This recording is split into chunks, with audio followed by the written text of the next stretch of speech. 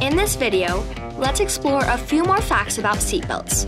To belt or not to belt? That is the question. Let's see if I can help you decide.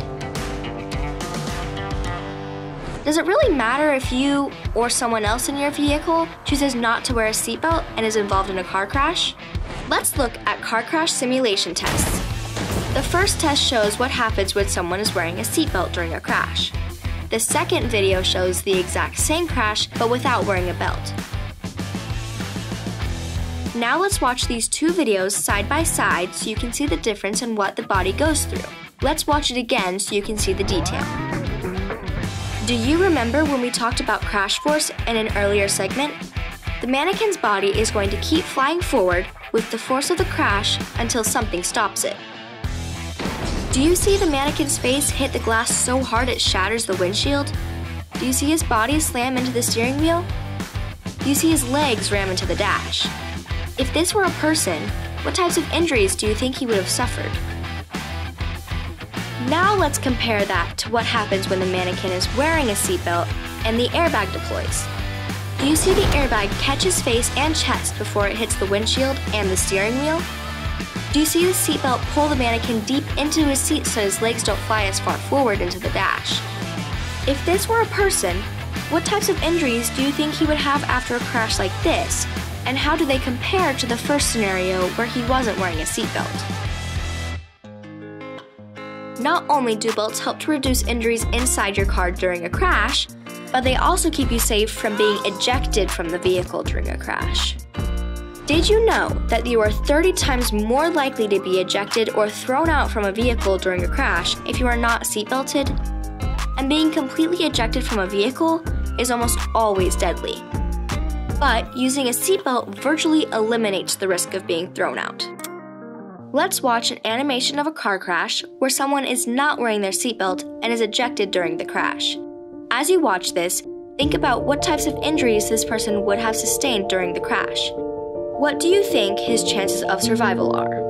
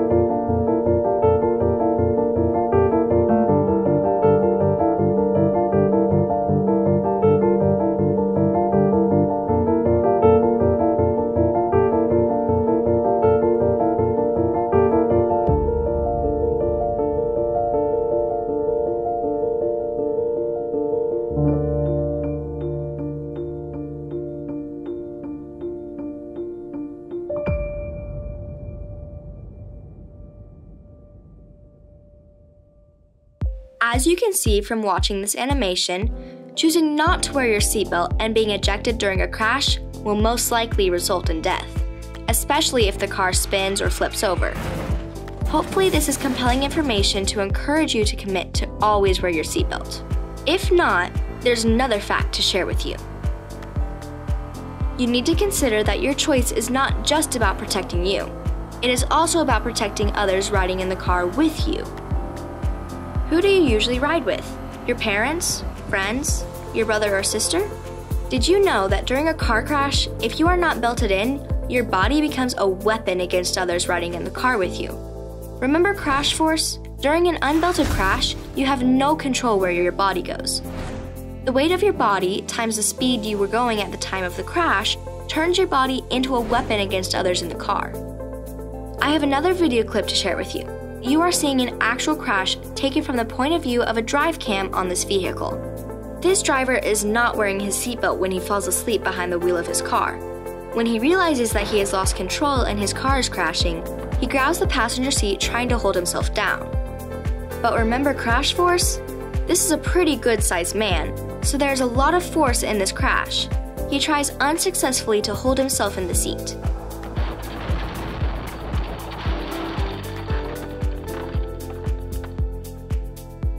First, he flies out of his seat and into the passenger seat. Then he is thrown from the passenger seat into the back passenger seat before being partially ejected from the vehicle. Though this is a great example of an unbelted driver being ejected, it is also an example of how this person's body became a weapon during the crash. What would have happened if there had been a person in the passenger seat or in the back seat? Can you see how the crash force of this man's body flying around the vehicle would have injured his other passengers? Your choice to wear your seatbelt or not to wear your seatbelt does not just impact you. It impacts anyone riding in the car with you. And if someone in the car with you chooses not to wear their seatbelt, their choice can impact you as well. Research tells us that people are less likely to use their seatbelt if riding in the backseat of the car.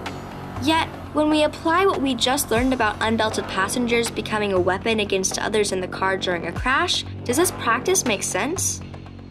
Let's view another crash simulation. Though the driver is wearing a seatbelt, the passenger in the backseat is not. When the crash happens, the crash force causes the backseat passenger to catapult forward, using the crash force of his body as a weapon against the driver. The person in the front seat could be injured or even killed by his unbelted occupant flying forward. The unbelted person in the back seat will sustain injuries as well. And to think, all of this could have been avoided if the backseat passenger had chosen to wear his seatbelt. It's time to review what we learned in this video. We watched the difference between a crash when the driver was wearing a seatbelt and when he was not. We learned about the dangers of being ejected from a vehicle if not wearing a seatbelt. We saw how a person's body can become a weapon against others in the vehicle. And we learned that even in the back seat, seatbelts are critical to our safety and the safety of others in the car with us. I hope you have learned enough about seatbelt safety that you will be committed to buckling up every trip, every time, and to ask others in the car with you to do the same in order to keep everyone traveling together as safe as possible on our roadways.